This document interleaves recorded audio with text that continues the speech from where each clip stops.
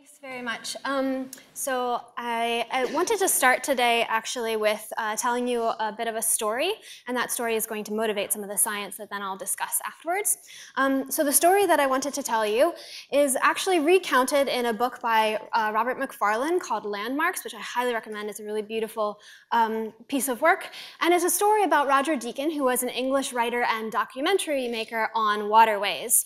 And the story is about how Roger's mentee was actually at Cambridge University studying and invited Roger to come be with him, or come to Cambridge and give a talk on his work. The mentee's hope was that his mentor would give an amazing, fabulous talk, and it would make the mentee feel good about their relationship, but also make everybody else think that the mentee was great because the mentor was great. All right, so this is his recounting of that event. He says, "I stared dedicatedly at my shoes, embarrassed that my friend was failing to perform in front of my academic peers. It was only later that I realized it wasn't a failure to perform, but a refusal to conform. Cambridge seminars expect rigor and logic from their speakers, embrace subtlety of exposition and explanation, and tested proofs of cause and consequence. But water, which was Roger's subject, doesn't do rigor in that sense, and neither did Roger, though his writing was often magnificently precise in its poetry.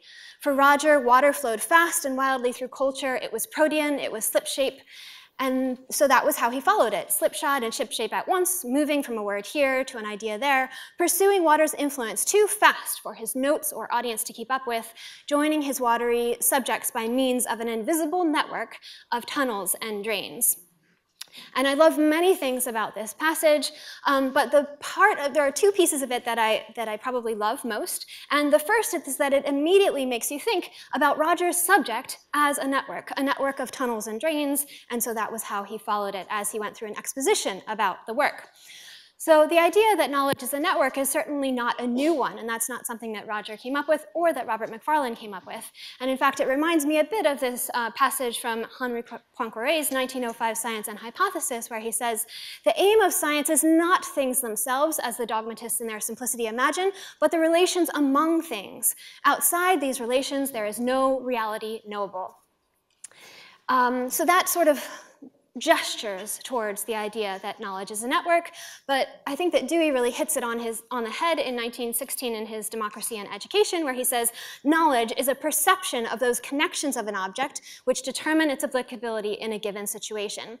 Thus we get at a new event indirectly instead of immediately by invention and ingenuity, resourcefulness.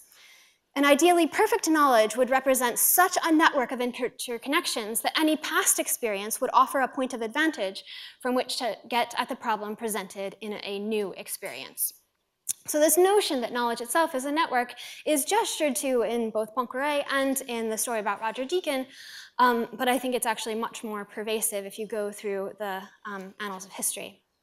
The second idea that I really like from that story is that knowledge is a network that's in some way learned by example, in the sense that we can have a lecture that displays a certain network architecture. Roger Deakin's lecture displayed this sort of tortuous, watery, tunnel-y architecture that was very consistent with his subject, but there are other types of network architectures that can also be shown through a lecture as well. So we could imagine that I'm at Penn giving a lecture on linear algebra, which is one of the undergraduate courses that I teach at Penn.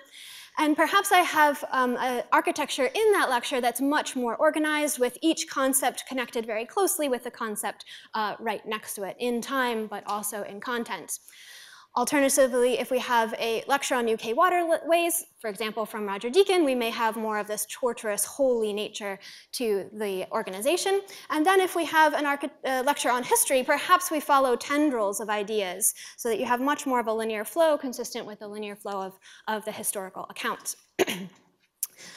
So an interesting question when thinking about this is there an optimal way of walking through a network in lectures or books or papers, etc.? Okay, so this sort of digression into stories and analogies is something that you might do really late on a Saturday night, and then you wake up on Sunday and you think, oh, how can I actually put this into a concrete experiment that I can test in humans? So what we do is that we suppose that We are giving a lecture that's composed of 15 general concepts, and those concepts are organized in a particular way. I'm showing you here a relatively modular architecture, but you can choose the architecture that might be most relevant for that content. So we have these 15 ideas. They're related to one another in a heterogeneous manner. And the challenge that any person has when they're trying to communicate their ideas, either in lecture format, book format, paper format, or just speaking to one another, is how do I take that network architecture that's present in my head and translate it to the listener in a way that obeys the constraints of time. So the constraints of time require that I only say one word following the next, and I can only walk through one concept following the next. So I have to take a potentially high-dimensional network architecture and map it into one dimension of time so that the person on the other side can optimally reconstruct what that network architecture was. So here, pictorially, is the problem that we face when we communicate with one another. So here's the brain of the speaker or writer. It has to map a potentially high-dimensional network architecture into a one-dimensional object. So it's a string of concepts traversed in time in a way that allows the brain of the listener or reader to reconstruct what that network architecture was. So this sounds like something that's challenging, but somehow we as humans do it fairly well, and we in the lab are really interested in understanding how we do it so well.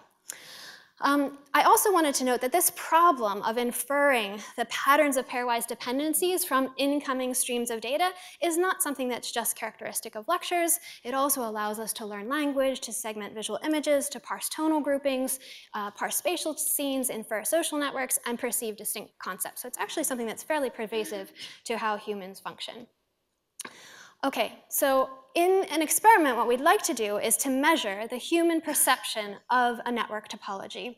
And if we can understand how humans perceive a network topology underlying a continuous stream of information, then perhaps we can understand how to better organize that information so that they can see the network better.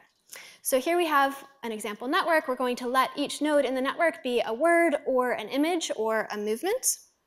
And then we'll allow each edge in this network to be an allowable transition between nodes. So I am allowed to go from 5 to 6. I'm not allowed to go from 13 to 2 because there's no edge between 13 and 2. Okay? And then what we do is that we construct a sequence of stimuli by taking a random walk on this graph, or it doesn't have to be a random walk. It can be any walk that we define. But an example, a very simple example, is to use a random walk. So this stream of images or words or movements is defined by a random walk on this graph. Now, in order to measure the human perception of the topology, we need to have some reflection of the human perception. What we do is that at each stimulus, we require the participant to perform a task so that their time to react can be measured. And that time to react gives us an understanding of how expected that transition is. If they respond very quickly, they expected that transition. If they respond very slowly, they did not expect that transition. Okay, so their reaction times to each of these little tasks gives us an indication of whether or not they were expecting that transition, and that in turn gives us an understanding of how much they are learning the underlying network architecture. So first I want to ask, what do we already know about this problem? We already actually know a lot about this problem from the field of statistical learning, in the sense that we know that humans are extremely sensitive to transition probabilities. So if I have node A frequently followed by node B, let's say 70% of the time, 75% of the time, then humans will expect B to occur when they see A, right? And then if we have C following A about 25% of the time, humans will expect C a bit, but not as much as they expect B. Okay? So we know definitely that humans are sensitive to these transition probabilities.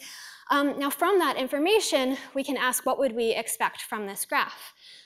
So this, some of you may have noticed already, this is a pretty special network or graph. It's a K4 regular graph, which means that every node in this network has exactly 4 edges coming out of it. So what that means is that if you take a random walk on this graph, you have an equal probability of passing along any of the edges, which means that the transition probability on every edge is 25%, so 1 out of 4. Okay, so in that sense, if humans are just sensitive to transition probabilities, their reaction time flowing through this graph should be equivalent. So our prediction would be, because every edge has a transition probability of 0.25, human expectations should be equivalent across all transitions, and thus so should human reaction times. Now, we've been studying this particular scenario and a couple others in few domains, and we're going to test that expectation. The first one is in a motor domain, and so this is work by Ari Khan in the lab, who gave a poster last night and is here if you want to talk to him about it more. So here is a stream of stimuli. These are 5 buttons with 1 or 2 of the buttons highlighted, and that indicates a particular motor response. So this means press your pinky, this means press your thumb and third finger, this means press 3 and 4, press finger 5, etc. And this stream of stimuli is defined by a random walk on a graph. The hands are placed on the keyboard in this particular way. And while I'll walk through this task a little bit more in the next couple minutes, I also want to mention that we've done the same thing in the context of visual perception and the same thing in the context of a task manipulating social cognition. Okay, so in general, this is what we find on that particular graph architecture, and I'll show you a couple others later. So what we find is that humans are very swift at responding to transitions inside of one of these clusters and relatively slow at responding to transitions that cross the boundary between clusters. And I want to emphasize again that this is unexpected if the humans are only sensitive to transition probabilities, because the transition probabilities on this graph are flat. They're all 25%. Okay? So humans are doing something else in addition to just understanding transition probabilities. Now, so we've observed this. We call it the cross-cluster surprisal effect, meaning that people appear to be surprised or not expect that transition between clusters, and that leads to a slower reaction time.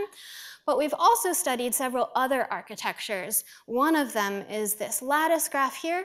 And what we've noticed is that humans, on average, tend to respond much more swiftly when we're showing them a stream of stimuli from a modular graph than when we show them a stream of stimuli from this lattice graph. So what that suggests to us is that humans are sensitive to not just specific pieces of an architecture, but to the entire architecture as well. And that there may be certain graph topologies that are more easily learnable for individuals. Meaning that they match our expectations really well, or that we can adapt our expectations quickly for that architecture. Now, an interesting question is exactly what is happening in the human mind that might explain this, this odd reaction time effect. So this is work from Chris Lin in the lab, who's also here, and he had a poster last night too, so if you want to talk to him about this, you can do that as well. So what he thought is that perhaps we can think about the human as sitting here at a particular stimulus, x at t+1, and in order to build an expectation of what is coming next, that a human has to be able to connect what's currently in front of them to what just happened. Because these are always transitions, in order to expect a transition, you have to be able to connect these two objects, right? So what happens in humans potentially is that they're trying to remember what happened just before in order to allow this building of expectations, but humans may have an imperfect recollection of what just happened. So we may have some probability of recalling the stimulus at t minus delta t rather than accurately recalling the stimulus at time t. And we'll actually call that probability q of delta t. Then we can also write down the error of a candidate probability distribution as E of Q. These two, I should say, in general, is that we're trying to build a model of this behavior that minimizes both errors and computational complexity. Okay, so by writing down the probability and then the error of a candidate probability distribution, we can also write down the complexity of the error distribution, which is just the entropy. And then the total cost of the distribution is its free energy F, where beta is a parameter that sort of tunes the sensitivity to either the entropy or to the error of the candidate probability distribution. Now we know that a simple distribution that minimizes this free energy principle is the Boltzmann distribution here, where beta is the inverse temperature parameter and z is the partition function. So in order to give you a little bit of an intuition for what that means in terms of how humans might respond in their reaction times, here is an illustration of those same ideas but with pictures. So here what you have is as beta goes towards 0, the individual at their current spot has an equal probability of remembering anything that happened in the past as the cause of what just happened, or as the precursor to what just happened. And if this is what the individual is doing, basically there's no memory in the system, but they are certainly minimizing mental resources, so they don't have to remember anything. The expectations about the architecture will look like this. In other words, a fully connected graph. They have an equal expectation of they have an equal probability of assuming that any node in that network was the precursor to the one that they're currently seeing. Now let's go to the other side here on the right. So here as beta goes towards infinity, the probability distribution becomes a delta function perfectly at t equals 0, or delta t equals 0, and that means that they have perfect memory, they're minimizing mental resources, and their expectation of the graph should be perfect, meaning that they assume a 25% chance of following along any of the edges given where they are in the network. Now, what's interesting is that I don't think either of these is I'll show you data actually, that neither of these is particularly common in human participants, and also not particularly believable in terms of human reaction times. But what we see here is something that's much more common and understandable, which is a beta of about 1. So here you have a fall off in your probability of remembering what just happened as a precursor to what's happening now. So you're much more likely to remember something recent than to remember something far in the past. And if this is the memory distribution that you have, then this is the sort of expectation that you're building. So you tend to build strong expectations inside of a cluster and weak expectations of transitioning between the clusters. Now this is just the model and just a simulation, but we can take this model and go back to the original data and say, does the data actually support this model? And we'll do that in 2 ways. The first way is that we'll actually fit the model to the data and estimate beta. So what we have is actually a fairly large data set where 71 individuals have betas that we can't really distinguish from 0, 44 have betas that we can't distinguish statistically from infinity, and then 243 individuals have beta values that fall in this range, with a mean value of 0.31. Now what's interesting actually about this is that we can say at that beta, if that's fairly common for humans, we can ask whether that beta would produce a certain level of the cross-cluster surprisal effect or the modular lattice effect. So what you see here is the difference in expectation between the edges that exist within a community versus the edges that exist between a community or module. And what you can see is that, this cross-cluster surprisal effect actually has a maximum very close to where we see the beta values for most of the humans in our experiment, which to us indicates that we were a bit lucky in actually seeing this. And here is the expectation of the modular graph, the reaction time of the modular graph versus the lattice. And again, what you see is the difference between those two is maximized at around the same beta that we see in the human individuals. Okay, so that's at least initial data that supports the model, but it doesn't directly test the existence of that memory distribution. So next what Chris did is he said, well, is there a way for us to explicitly test the existence of that memory distribution? And he actually took an n-back-working memory task data from a completely different cohort of humans. And for those who aren't familiar, a 2-back-working memory task is where you're shown a stream of stimuli, and you have to remember what happened to before, and you have to say whether what happened to before is the one that you are looking for. So here is just a simple example with letters. Let's say you're currently at A, and your target is B, and you might have some error in remembering that. So perhaps you actually remember something that happened delta t ago. So what you can do is that you can go through all of the data collected in an n-back-working memory experiment, and you can specifically look at those errors, and you can say when people thought that they saw the target, but they didn't actually see the target, what is the one that they were expecting? So here what we have is the probability of remembering something that actually happen delta t ago rather than at t. And you can see that that falls off for the 1-back experiment with a beta of 0.33. For a 2-back task, it falls off with a beta of 0.33. And with a 3-back experiment, it falls off with a beta of 0.25. On the right-hand side is just the combination of 1, 2, and 3 back together. And the average beta there is 0.32. Now remember, what I just showed you for humans here is a beta of 0.31 from the network learning experiments. So what this is suggesting is two things. One is that this functional form of the memory distribution is something that you can extract simply from an n-back working memory task, and that's consistent in shape with what we postulate in the model. And then secondly, that the beta value that you would extract from an n-back working memory task is within confidence intervals the same as the beta that you would extract from a network learning experiment, or at least the ones that we did. So that gives us some confidence in the accuracy and verity of the model. Now, the last test that we wanted to perform is to say if humans are actually, maybe I'll actually go back here to just illustrate something for you. If you look at the reaction times over here on this side, each of the reaction times would be expected to be the same, and here all of the reaction times would be expected to be the same. One of the ways that you can distinguish between whether humans are in this class or in this class is if you violate their expectations. So let's say I show this person a connection between here and here. This person will respond very slowly because they're not expecting that. Whereas this person, if I show them that transition, they will respond just as quickly as they have been responding. So there will be no average change in their reaction time.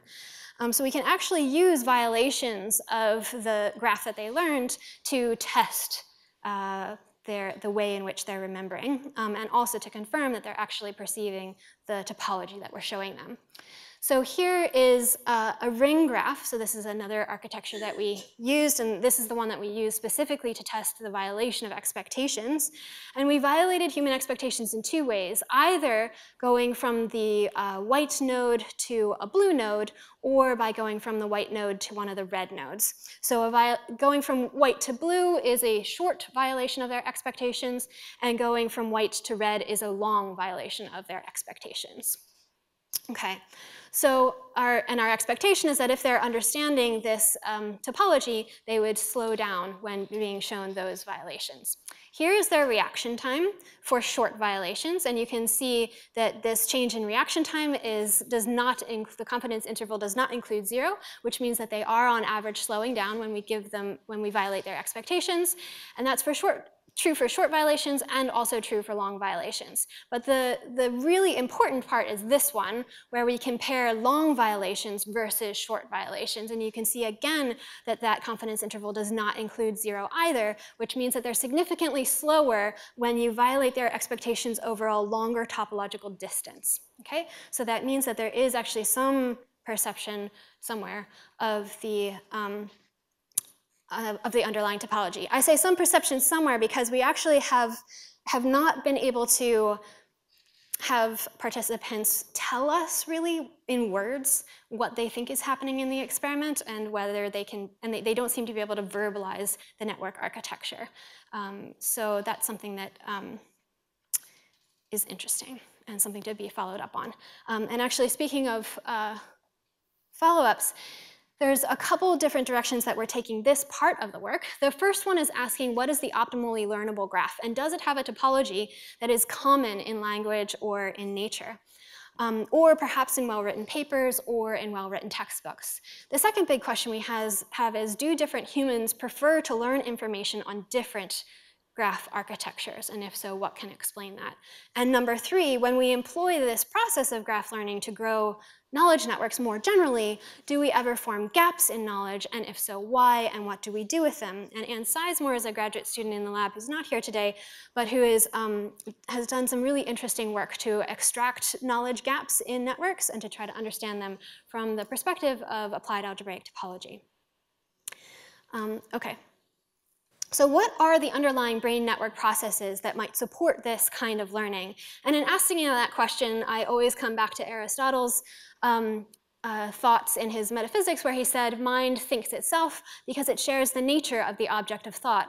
for it becomes an object of thought in coming into contact with and thinking its objects, so that mind and object of thought are the same.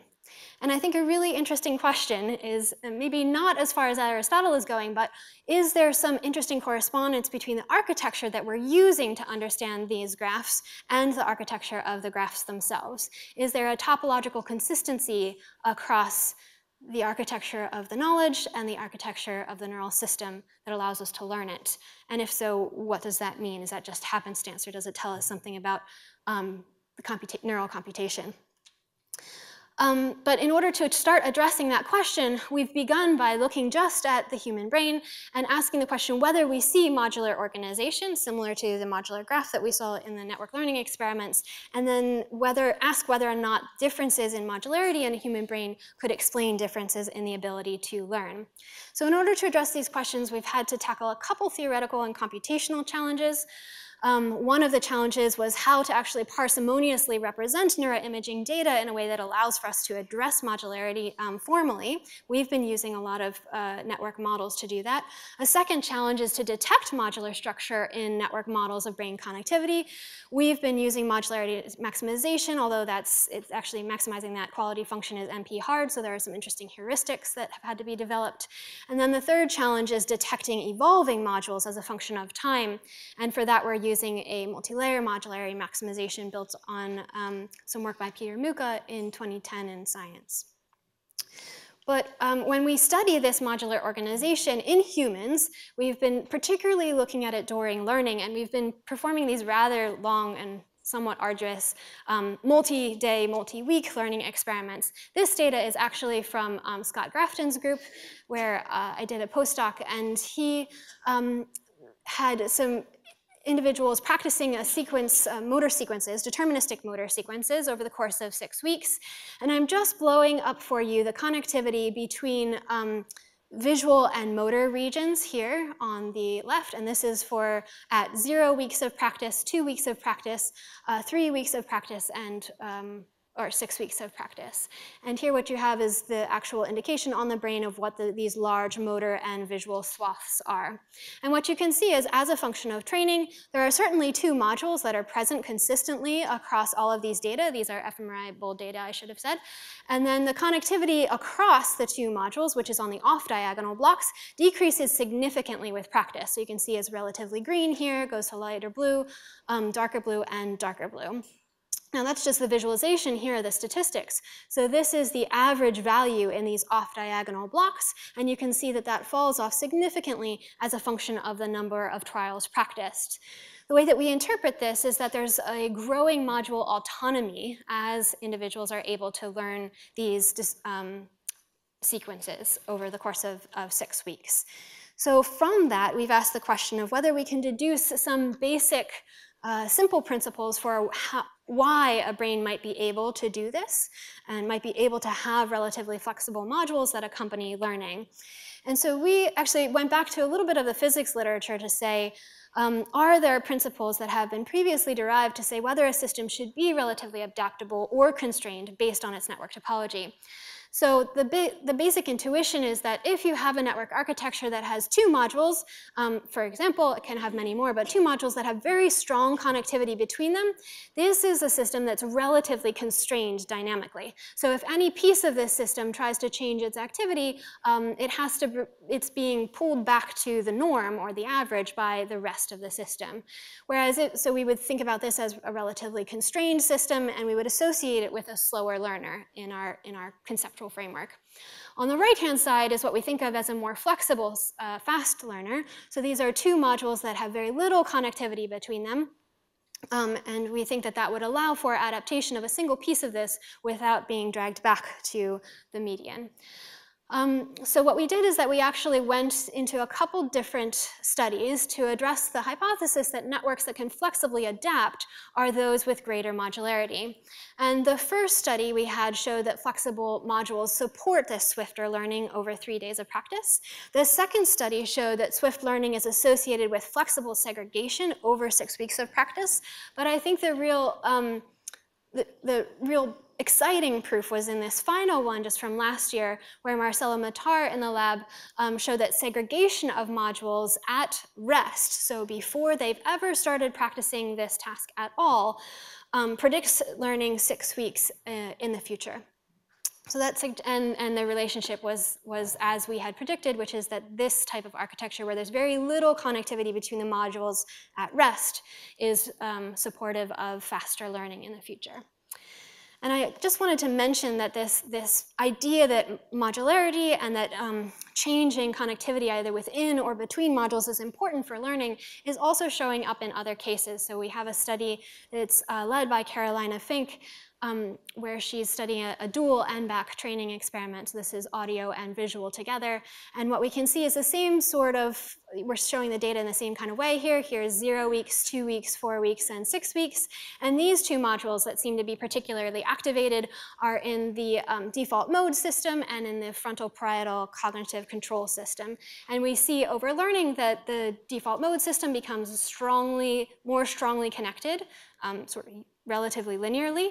And then the frontal parietal system also becomes more strongly connected within itself over time with learning. So I will note that this feature is actually a little bit different than the motor skill learning. So here we're getting stronger connectivity inside of these modules as a function of time, or as a function of learning, whereas in the motor sequencing task, we are getting changes in the integration between the two modules as a function of learning.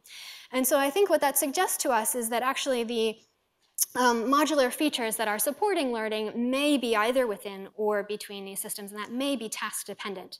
Trying to understand that is something that we are excited to do in the next couple studies.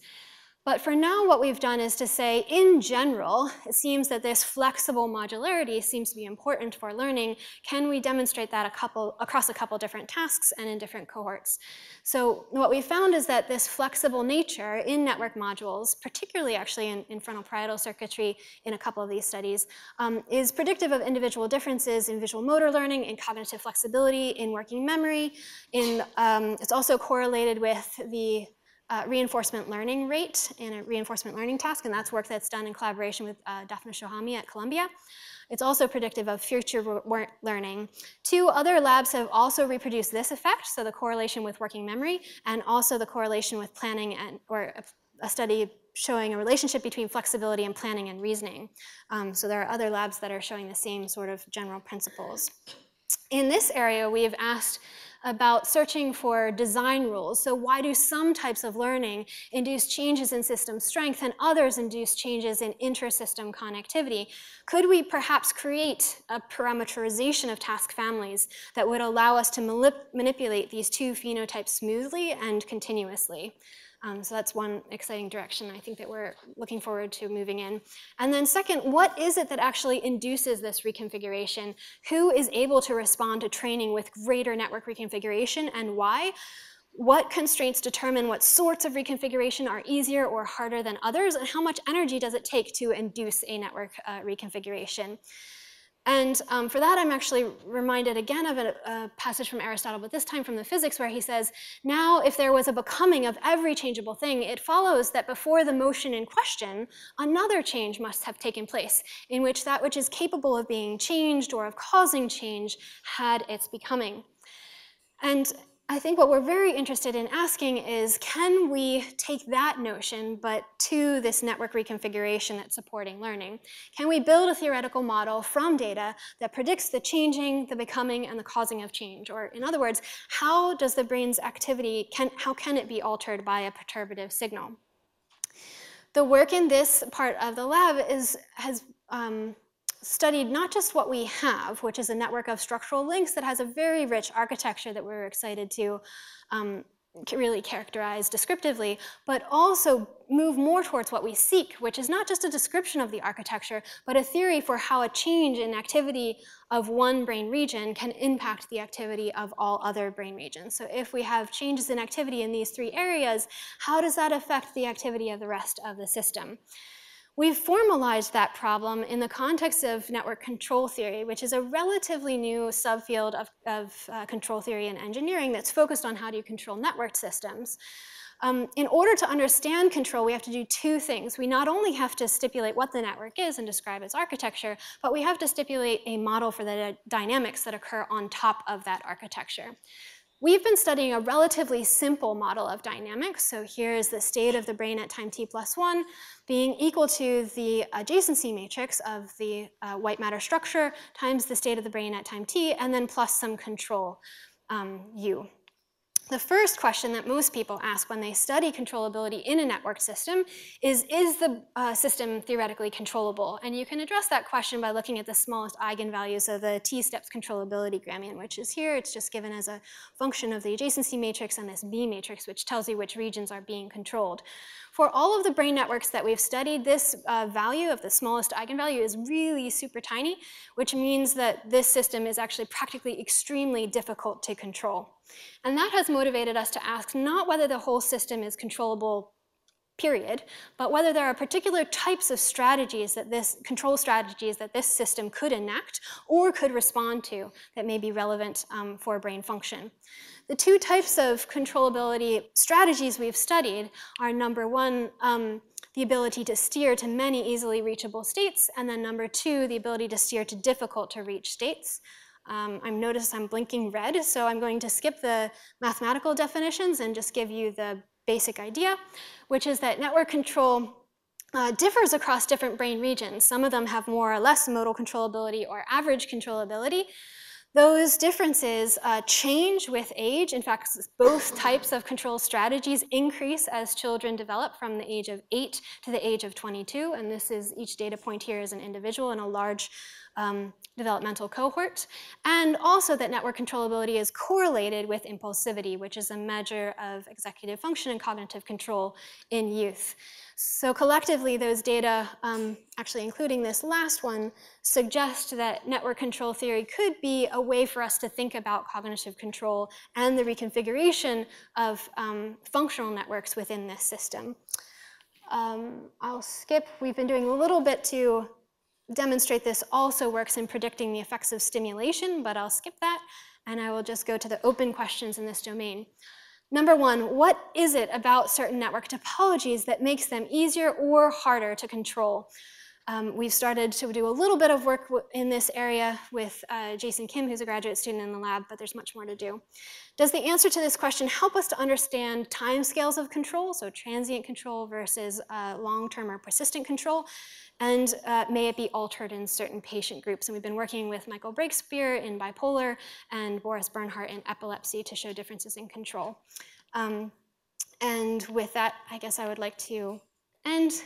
Here is a summary of what we did today. We started with Macfarlane. We went through knowledge network learning across Aristotle into brain network dynamics, across Aristotle again, and into network control. So thank you very much for listening.